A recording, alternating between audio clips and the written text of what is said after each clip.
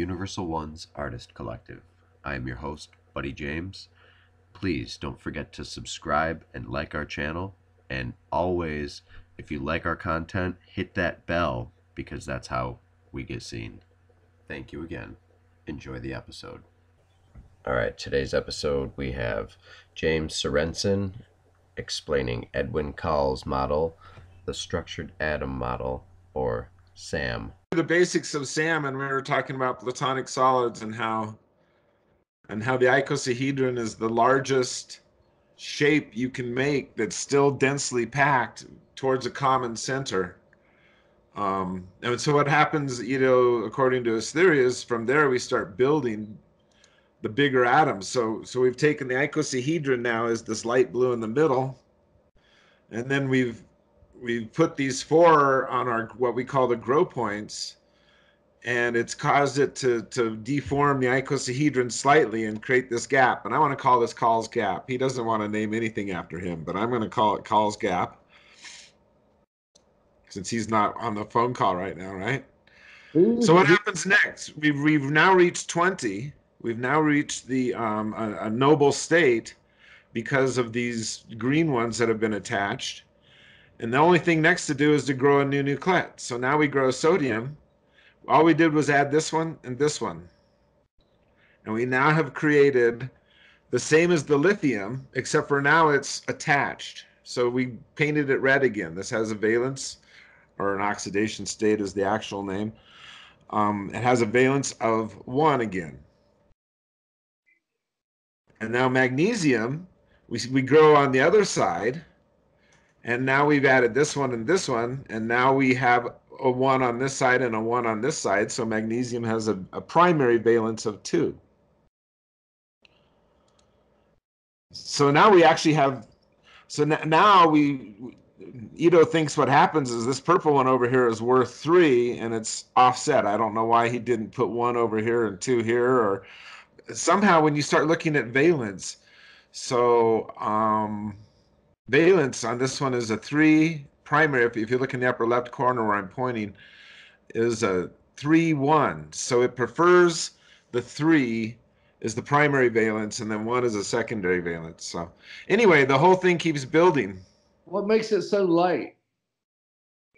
Why is aluminum so light, say, as opposed to silica, or compared to silica? It is quite a bit lighter than silicon, and that's an interesting question, is why are the atoms of different densities? And it really, if you think about this nucleus is about 1/100,000th of the diameter of the atom. So the electrons are way the hell out there. And the atom is much, much, much bigger than this nucleus. It really has to do with how far away the electrons are from the nucleus rather than how big the nucleus itself is. Really? Okay, the space between that has more to do with the density. Yeah, because they talk about on a hydrogen atom, if you set it on the 50-yard line of a big football stadium, it would be about this, the nucleus, the proton would be about the size of a dime, and the electron would be going around the outer seats of the stadium. Yeah, it's not closely packed, so that's where you get the density of your atom, is through the distance between the nucleus and the electrons, and not from the nucleus itself. That's an interesting concept. Okay. Anyway, it continues to grow, and I can show you there's all kinds of nifty things the program can do, and one of them is I can go to axes and actually blow this apart. So now you see the 2 different nuclets, and you see the green is this binding, this connector. The little grid underneath. Okay. Yeah, and those are actually 7 tetrahedrons. And those 7 tetrahedrons are perfect. That's the way I created the model, was I took 7 tetrahedrons, wrapped them around in that shape, and then stuck them together, and that's how we figured out what the deformity, what this gap was, based on what these tetrahedrons here, and then you got 7 more on this side.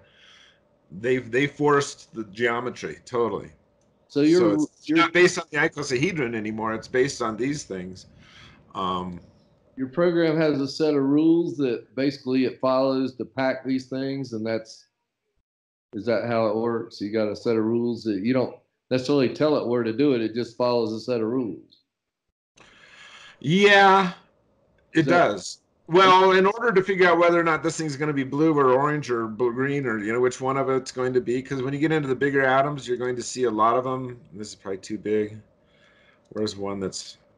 so you have to assign certain types of... So here you see one where each one of these is an icosahedron. The ones with the green have some additional things on top of the icosahedron. If I actually can go to protons here and get rid of these, we'll scale them down. So you can see, let me just get rid of the green. And you can see that it's all icosahedrons with these two red, a yellow, and then the perfectly blue one over here. This is a perfect one. Oops, my screen's moving. The blue one, the dark blue, is a perfect icosahedron. That's the carbon. And then these light blue are the warped icosahedrons. And then the two reds are the lithium. And then this yellow one is some extra protons, an extra neutron that creates a couple tetrahedrons. And then these floating green things are what we call the capping protons. They cap off those and make everything neutral. So everything on this atom is neutral except for the colored. What was the yellow? That's actually a free neutron. Or not a free neutron, it's an extra neutron. So it's a proton that is stuck on there that is in a spot that was already neutralized, that wouldn't hold another proton. So it had the proton had to bring its own electron with it in order to stick. And so it's really what conventional science calls a neutron. That's what gives it the atomic weight, part of what... Right. Okay. So what we find is this center nuclet here in the very center, this I'm pointing at, has 12 protons. Now this one has 11 plus these additional 4. This one has 11 plus additional 4. So each additional one is 11 because one is shared between the two, what we call nuclets. Each one of these colored things is a nuclet. So you end up with 12, 11, 11, and that's your first generation is 12. Your next generation is 2 more added on, 11 each. Your next generation is 4 more added on, 2 to each end. And then the next generation is 8 more added on, so 4 to each side. And then you're through the entire periodic table. All right, that wraps it up for today. I really like Edwin as a person and as a friend and a colleague here. Been working with him for a little over a year and a half or so, and I support his theory, and I believe that there is validity in it. If you would like to support his model, the structured atomic model, SAM, or see more about it, learn more about it, you can check it out at etherealmatters.org. Thank you.